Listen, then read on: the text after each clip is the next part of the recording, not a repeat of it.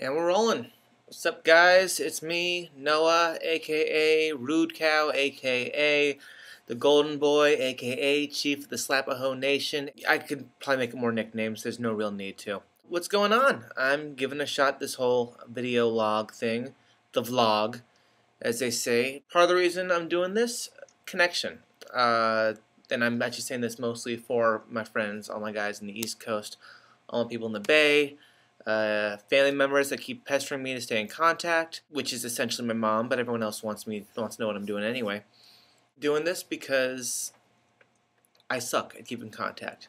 A lot of my friends, especially you guys from the East Coast, know people like Eli, Pete, Simon, Louis, Petro, Reverend Pat, all you guys there. I know I haven't stayed in contact as well as I promised, and it's been bad. It's been real bad, and instead of trying to keep contact with each individually one of you, I feel I'll do this. Start recording, doing updates. I've also got a blog online I'm trying to work on, a little more written thing, nothing really special, just me talking to myself. Check it out, Kamikaze Grab Bag at blogspot.blogspot.com. Not at, it's not an email. You can see my work on some of my money dolls, like little Noah Mini Money there, right? It's freaking adorable. I'm a geek. Oh, music's done. I'm into toys, and so I started checking out this whole vinyl scene, seeing what that's all about. Whatever, I'm in and out of fads like that. It's what happens. I'm just going to keep talking for a while. I don't even know how long this is going to be. What is going on with your boy, Noah? Witcha. That's right, I said witcha. Lauren has a problem with that. I'm sure some of you guys have noticed from my pictures before and where I am now, I've moved.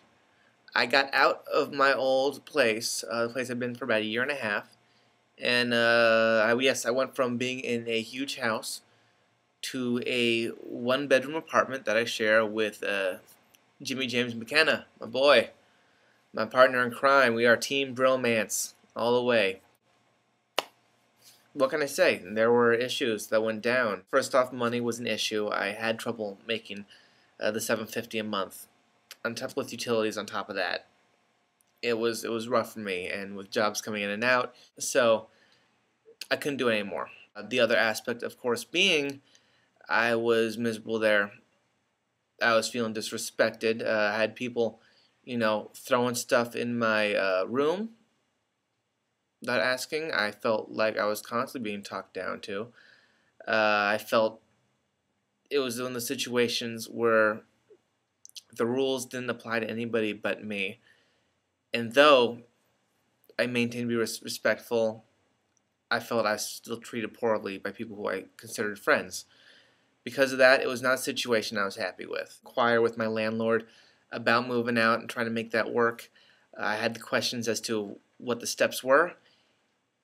He never got back to me when I talked to him. I wrote him a letter asking what the steps were in terms of moving out because I was curious. I wasn't ready to do it yet, but I was curious.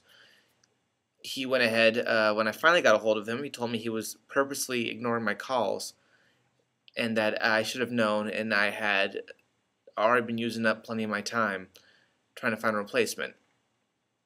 And then, before I had a chance to get to anybody, after that, because I wasn't gonna, I probably should have told people what my plans were, but I didn't want to tell anyone because I didn't want to start worrying people until after I was making it official. It wasn't official yet. Unfortunately, he came down, talked to my other roommates. They, in turn, got pissed off at me for not telling them when my landlord's vision was skewed. I handled a lot of things incorrectly. They handled a lot of things incorrectly. Things got to a head, and I felt it was better for me to move out. Do I talk to people? I've been in and out trying to sell when I was trying to sell a place. For the most part, no. Kicked me out of my show, bottoms up. Obviously, I know a lot of people knew I wasn't that happy with it to begin with. I didn't like the direction. I didn't like certain parts of how the focus was. But still kicked out of something I created for them. I will say, however, fans of the show, if you're really enjoying Bottoms Up, keep watching. Just because me and them aren't hitting it off, getting along, and there's bad blood, doesn't mean that it's a bad show. There's still a group of talented people. In terms of me, I'm willing to say anyone involved with the show, Don't contact me till you're not. Yes, I am hurt about how things went down, and I know because the letter I got was very, very impersonal, and I know that wasn't a one-person decision thing, and I'm sure you guys can't just assume that, yes, you guys continue the show without me is something I'm happy with. Love you all. Don't get me wrong, love you all. Don't contact me until you're done with the show. That's if you are no longer involved with the show, feel free. We'll hang out. I don't know, get some drinks, whatever. If you are, don't. Because, yes, I am hurt. Forgive and forget. I know. I understand. But I was hurt. I was hurt badly. I'm sure you guys were too. But, fuck it. Don't call me. Simple as that. Other news. I'm trying to work out this camera thing. So the screen's right there. I gotta look right there. I'm working on another project right now. I actually had a meeting last night. It's with my boy Josh Bonanno. Guy is a talented musician and is trying to work a web series about his foray from being an unknown, you know, right out of college guitar punk kid into superstardom. And so that's gonna be fun. I'm doing some writing for that. I'm doing some acting for that. Me and Jimmy J. McKenna. Once again, we're going to be working on something soon. Got a couple different ideas out. We keep saying we're going to write something, and nothing happens. And so, but I'm building up a repertoire. You know, I'm getting ideas together. I know people. He knows people. I'm sure there'll be plenty of times where, more often than not, we're probably going to be blogging together. It's going to be me and him. And you're going to see, we're hopefully going to post up our Amazing Race entrance video. But yeah, it's gonna be rocking. It's gonna be rocking. Wow, it does look like I have ink on my chest. Yeah, no, I do have other stuff. I want. 1 second. 1 second.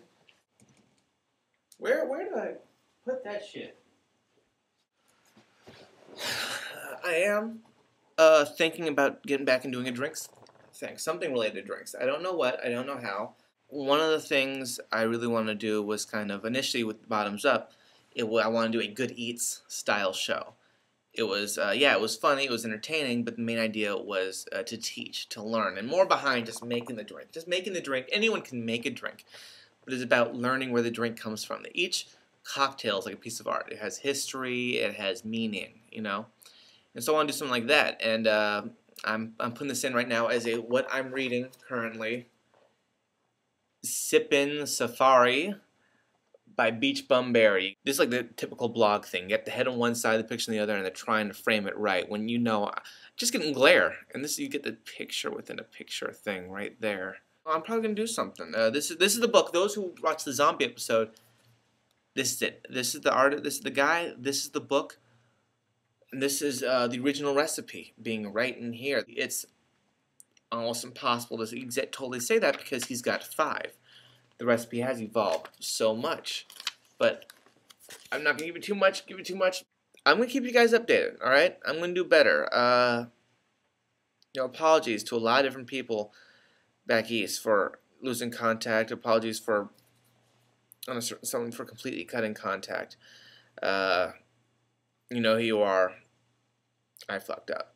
I screwed up. But here's what it is. This is my love letter to the East Coast. My love letter to the Bay Area. I'm coming back. I'm gonna be back in your guys' life. Even if it isn't a personal one-way conversation, it's going to happen. But yeah, check it out. Once again, I've got the YouTube channel, which I have not decided a name at point of filming. But you'll know. It might be Kamikaze Grab Bag. I might be kicking it old school, you know. Letters from the Slepaho Nation. Give me ideas. What am I calling myself? Do I stick it old? Do I go as old as possible? The original screen name, Rude Cow. Am I hitting up Blue Noah? All the in jokes. I'm sitting on something show.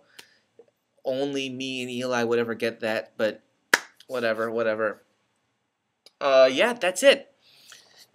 Miss y'all. Love y'all. Keep it real. Keep it fresh.